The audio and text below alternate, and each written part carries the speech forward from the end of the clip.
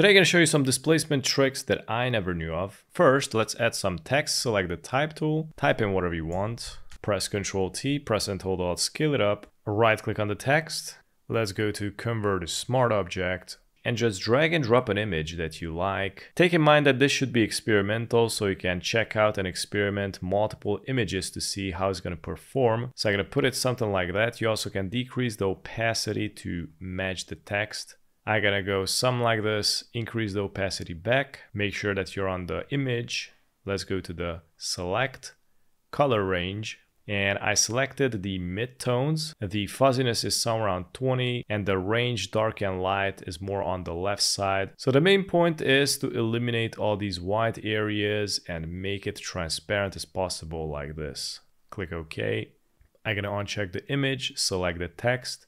And now let's go to the filter, distort, and let's select the spherize. I'm going to go somewhere around 50. Click OK. And look at that, it is going to displace the text in a sphere style. How insane is that? And basically that selected image is replaced here in the smart filter and deleted. And if you don't like it, you can go back to the spherize here, double click on it, and for example, I can decrease it somewhere around 30. Let's check this out. Now you got less distortion, text is more clear. Now I'm gonna press Ctrl J to duplicate this typo layer, and I'm gonna go back and double click on the spherize, and I'm gonna increase it, for example, on 70, click OK, and double click on the layer on the top one, and go to the channels. For example, I'm gonna uncheck the red. Yeah, look at that. Click OK, and you can play around however you like. And by the way, you can also go into the opposite direction as well with the spherize. So I'm gonna select the bottom text layer. I also gonna double click on it, and I'm gonna uncheck one of the channels like this, click OK.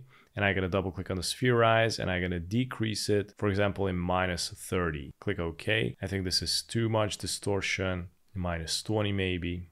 And this is how you work with this displacement trick here in Photoshop. Thanks for watching.